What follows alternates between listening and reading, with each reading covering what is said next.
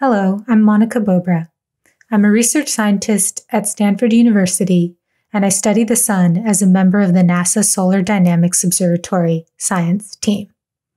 I'm here today to talk about predicting solar flares using machine learning techniques. So this talk will cover 4 sections. What is a solar flare? In this section, I'll go over 3 basic properties of a solar flare. What are some traditional methods people use to predict solar flares? How has machine learning changed this landscape? And what's next for the field? So first, what is a solar flare? This is a movie of the largest flare in the last 15 years on September 6, 2017. These images are taken by a NASA satellite called the Solar Dynamics Observatory, which takes Ultra HD images like this every few seconds, constantly. The satellite launched in 2010, so we've accumulated a couple petabytes of data in the last decade. These are UV images, so they're in false color, and they're capturing plasma at temperatures of about 1,000,000 degrees. You can see a bunch of bright regions all over the solar disk, and the region on the bottom right unleashes a solar flare, or a burst of particles and radiation, in a matter of minutes. So the first thing to know is that the sun is flaring all the time. Small flares are common. Large ones, like these, are rare. And the second thing to know is that flares occur in active regions, or regions of strong, complex magnetic fields that evolve rapidly over time. This is an image of the magnetic field at the solar surface, or photosphere, a couple days before the September 2017 flare. The white bits show magnetic field coming out of the page, the black bits show magnetic field going into the page, and the gray indicates zero magnetic field. And the third thing to know is that flares release energy like earthquakes, building stress slowly and releasing it rapidly. This plot shows the integrated X-ray emission from the sun.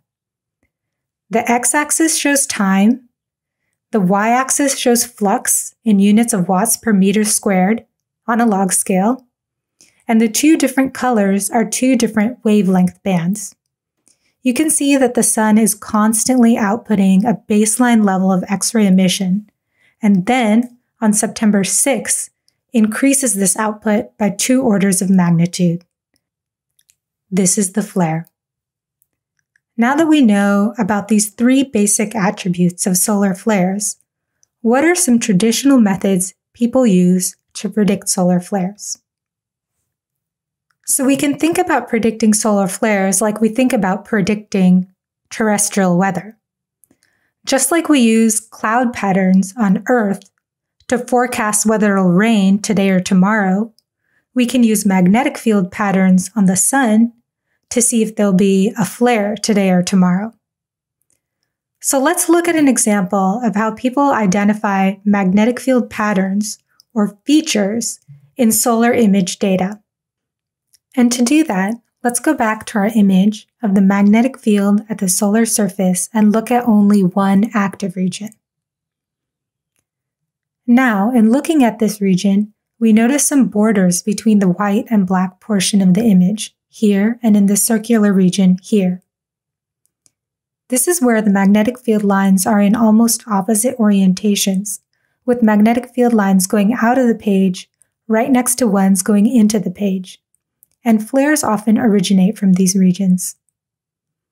So one thing we can do is isolate the pixels on or very close to these border regions and sum up their values. So now we've calculated the magnetic field through a specific area, or the magnetic flux, for this particular active region at this particular time. And that's one feature. And there are a lot of great studies that describe many different features of an active region. Okay, so those are the features. Now, how did people traditionally use these features to predict solar flares? And traditionally, most studies used only one or two features together with simple statistical techniques. And there are some exceptions, but this is what a lot of the literature looks like. So enter machine learning. How has machine learning changed the landscape? Machine learning gives us the ability to combine tons of features together in a meaningful and optimal way. Now, instead of using one or two features, we can use tens or hundreds of features. And machine learning also allows us to take advantage of extremely large data sets, like the one generated by the Solar Dynamics Observatory. So I'll take you through 4 projects I've worked on with many colleagues to predict solar flares using machine learning. I'll start with Take 1, our first and simplest approach. For this study, we took images of the solar magnetic field, looked at only the active regions, and calculated 25 features, like the magnetic flux or how much energy is stored in the magnetic field. And we did this for every single active region at every single point in time. We ended up with 38 million features describing 2,100 active regions. And we posed this as a binary classification problem. Is this active region going to produce a large flare? Yes or no? So for our learning algorithm, we used the SVM classifier in scikit-learn. And we ended up with some pretty decent results. So there are many ways to measure the performance of a model. Our accuracy was 0.92, which seems good. But for rare event prediction, a high accuracy can be misleading because you can get a very high accuracy just by predicting no all the time. So we also calculated a skill score called the TSS that quantifies how much better you do than predicting no all the time. And this particular skill score ranges from -1 to 1, where -1 is the worst possible prediction, so getting it wrong all the time. +1 means getting it right all the time. And 0 is the same as guessing randomly. So our TSS for this study was 0.76. And scientifically, we learned that active regions with a really twisted, sort of curled up magnetic field are most likely to flare. So that's take 1. For take 2, we thought, okay, we're collapsing all these image data down to one number, and we're only looking at the surface of the sun. So why don't we look at the image data directly? And why don't we also look at the sun's atmosphere, not just the surface?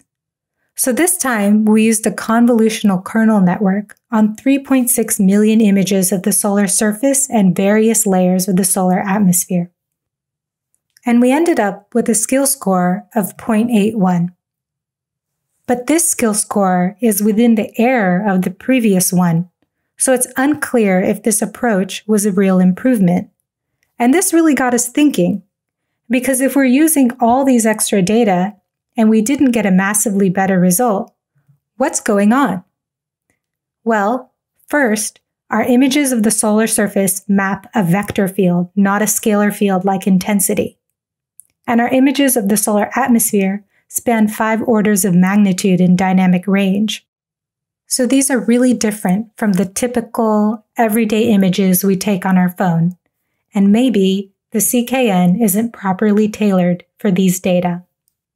Additionally, we didn't consider previous predictions when making a subsequent prediction, so maybe we could add an autoregressive component to our model. And finally, we looked at all these active regions independently.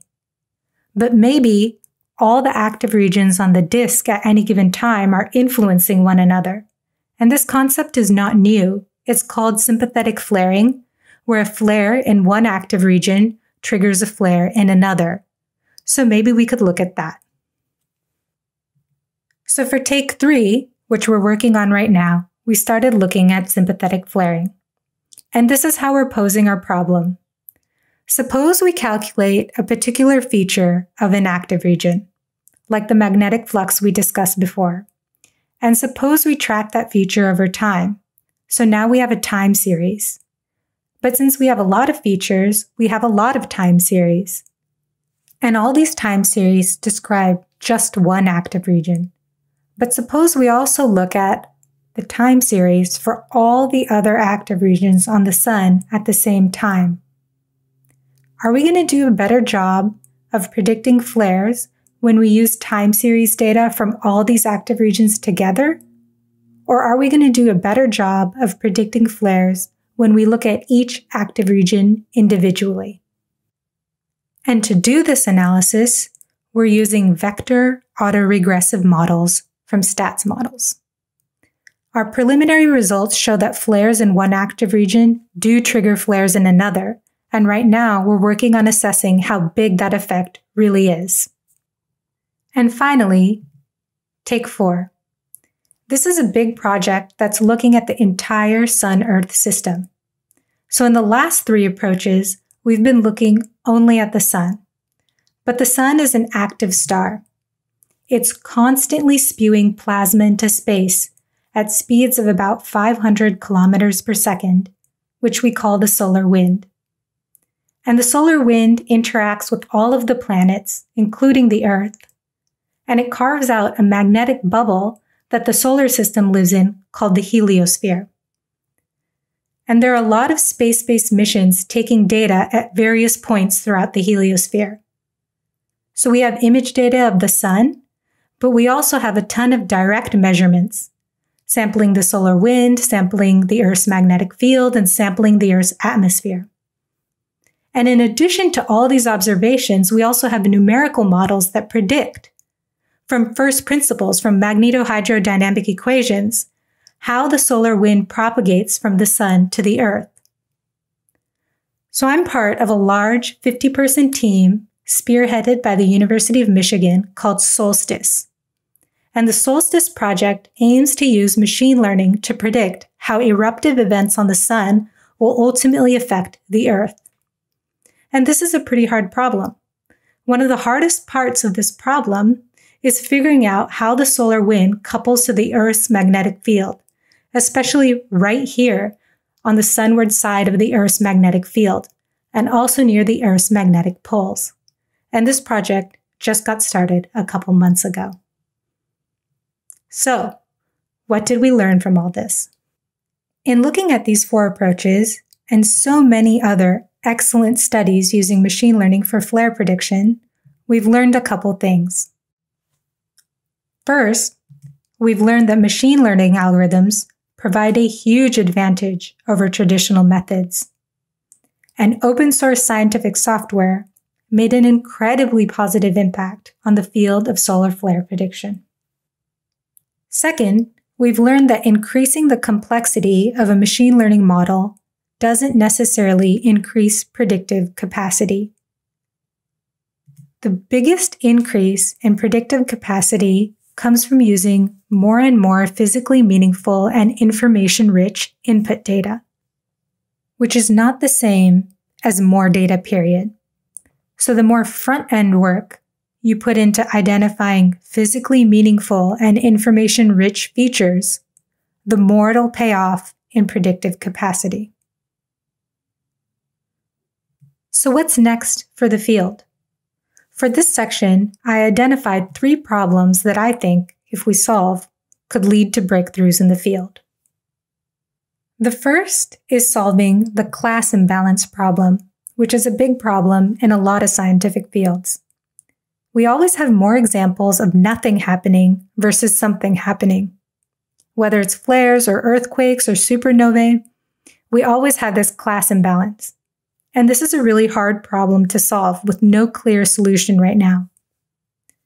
One potential solution is to create realistic synthetic observations of events using tools like generative adversarial networks.